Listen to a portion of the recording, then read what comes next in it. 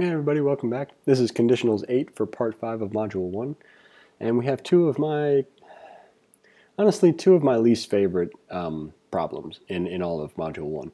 And the reason that I don't like this problem very much is because there's nothing clever about it necessarily. It's much more about an organization and making sure that your if statements kind of cover all the options. And especially, you'll see in the next one, there are just a ton of different if statements that we need to write.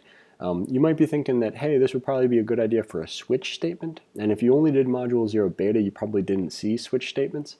A switch statement is essentially another way to write a big if-else chain. If you'd like to learn more about switch statements, they are featured in the Udacity course, or you could definitely look them up on MDN. For our purposes, we're going to be doing this with if-else statements.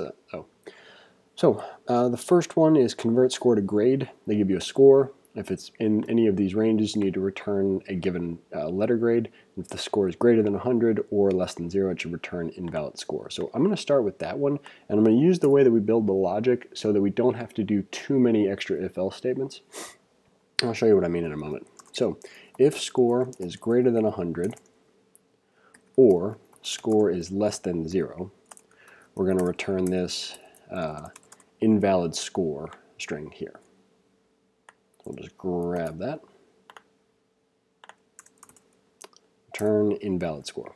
So there's our edge case. Now we're going to work up from the bottom. And the reason that we're going to do that is that we're only going to need to check if something is less than. And what you'll see is that as we move along the if statements, provided that we only ask if a score is less than a certain value, or less than or equal to a certain value, it'll allow us to only check one side of it, which is to say we won't have to say if the score is less than 89 and greater than 80. We're only going to say it's less than 89 because at that point we will have exhausted all of the rest of the possibilities. So the first thing that we'll check will be if the score is less than or equal to 59. If the score is less than or equal to 59, we're going to return F. Else if the score is less than or equal to 69. Now what we've done here is we've already taken care of every single score that is above 100, below 0, or below or equal to 59. So the only scores that remain at this point on are 60 through 100. So we can just keep moving up the, there's a word for this, but I'm not really familiar with it. It has to do with eliminating options one step at a time, which we could just say we're doing that. We're eliminating options one step at a time. So by saying the score is less than or equal to 69, the rest of the logic ensures that it would not be less than 60, that the score is greater than 60 if we've made it to this point. So we return D, else if score is less than or equal to, what would it be, 79? If that's the case, we're going to return C. In case anybody is curious, it's like, hey, is there another way to do this? Yes, there's always another way to do it. Well, I suppose that's a little bit of a, too much of a sweeping generalization. There isn't always another way to do it, but in a lot of cases there is. So score is less than or equal to, what would the last one be? 100. Then we're going to return B, no, A. So here are our edge cases, and then we move up the chain each time, and we're correct. So now this one is, it's like write a score, convert score to grade with plus and minus. So in addition to the nonsense, I don't want to say nonsense, it's a good idea to not think of this as nonsense, but in addition to the somewhat monotonous problem that we just did, we're going to have to add in additional conditions. And we'll do so by, we're basically going to grab all of this because this is going to be very, very useful for us. So the first thing that we're going to do is we're going to copy basically the exact same problem that we had before. Now what I would proffer is that we have the same issue here for all of these problems, or for all of this section of the problem, except that once we get into here, there's a check that we need to make. We basically have to ensure that if it's 60, 61, or 62, 60, 61 or 62, return D minus.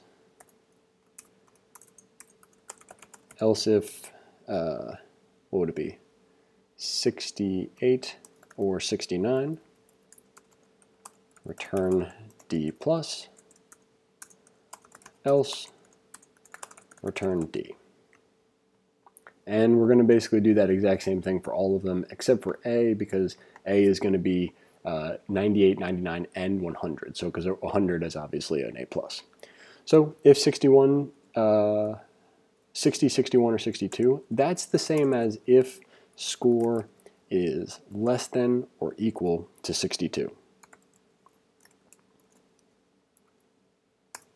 So if that's the case, we're going to return D minus. D and then minus. Else if score is greater than or equal to 68. And what you want to consider is that we already know the score is less than or equal to 69 and greater than or equal to 60 because of the way that we've organized the logic. So if the score is greater than or equal to 68 at this point, we know it's either 68 or 69. So if that's the case, we're going to return D plus.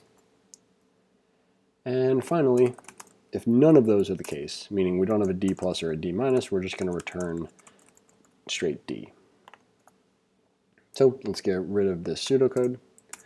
You can already tell that this is a little bit awkward, that you would probably not do this exactly the way that we're doing it, but we're doing it this way just because practice writing these kind of nested if-else and if conditions is just a good idea. The more fluid you are with writing this stuff, the less you'll think about it and the more you'll think about the problem you're solving. And it's nice to do these kind of exercises in logic. So I'm going to copy and paste all of this. And I'm going to accidentally open up an inspector, which I didn't mean to, so we'll close that. And we'll copy it like we meant to, and paste it in here. So instead of 62, we want 72. Instead of D minus, we want C minus. Instead of 68, we want 78. Instead of D plus, we want C plus, and then we want C here. So now that we've got the rhythm, it'll be a little bit easier to do the rest of this. Just paste this in here. Rather than 62, we want 82. We want B minus. We want 88 for B plus. And otherwise, it's going to just be B. Here's the one where we might need to... Actually, no, we won't. I was going to think that we might need to adjust this one for A pluses, but we won't, and we'll see why in a moment. So if it's less than or equal to 92, looking at an A minus. If it's greater than or equal to 98, it'll be 98, 99, or 100 based on this. And in that case, it's going to be an A plus. Otherwise, we're just going to return an A. So we have our invalid scores, although, yeah, they want us to have that as well. That's written right here. So we have invalid score, which we check first. Then we check to see if it's an F. Otherwise, we check to see if it's in the D range. If it's in the D range, we need to check to see if it's less than or equal to 62. That'll be D minus. Otherwise, if it's greater than or equal to 68, it's D plus. And the same idea corresponds for all of the rest of them. So D's, then C's, then B's, and then A's. So if we run our tests, we find out that it wasn't that bad. It can get very frustrating if you don't happen to pick this way the first time, especially if you put double bounds on both the scores. And what I mean by that is instead of saying, for the first one, instead of saying if the score, let's say for B, we didn't say if the score is greater than or equal to 80 and the score is less than or equal to 89. We used the organization of the logic to help us out, which makes this much easier. And the same idea for the application with the pluses and minuses.